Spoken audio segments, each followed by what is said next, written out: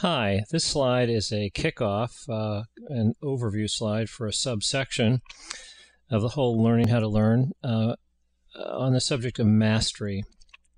And first of all, as a general backstop, I highly recommend let me get my pen working here. I highly recommend a book called Mastery. It's in paperback by George Leonard. It's a gem of a book. I've given away easily north of 100 copies since it first came out in 1990. I'm sure that I've sold, another 1,000 indirectly for good old George. George himself I think he's still alive. He's a professional lifelong writer. He's probably about 90. He's about a third-degree black belt in Aikido out in Mill Valley, California, Northern California. And he originally came out with an article on mastery in an Esquire magazine in the late 80s, and it became a book.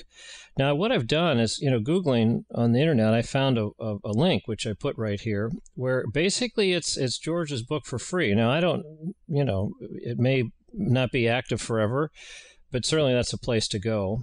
I think you ought to just get the book because it's cheap enough, and we're going to mark it up like crazy.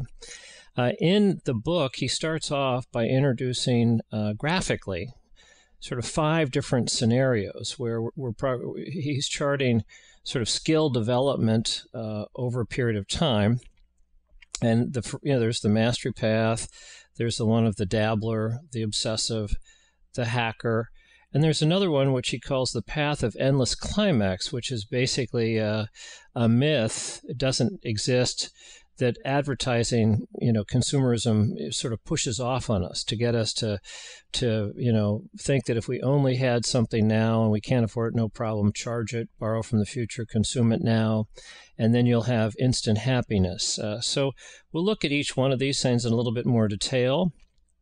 And as we go along the path of mastery from 1 to 10 or white belt to black belt as an outside sales rep or inside salesperson or warehouse person or a driver or branch manager, because these concepts in this pattern and learning process can be applied to all jobs in distribution.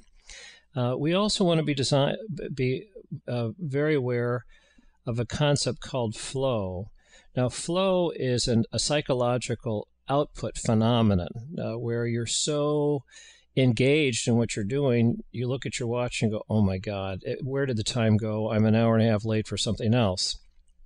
However, there are a number of things you can do as far as the design of how you go about something or learning something on the front end, on the inputs, that will actually increase the odds that you'll get into flow and it'll become a very joyful experience.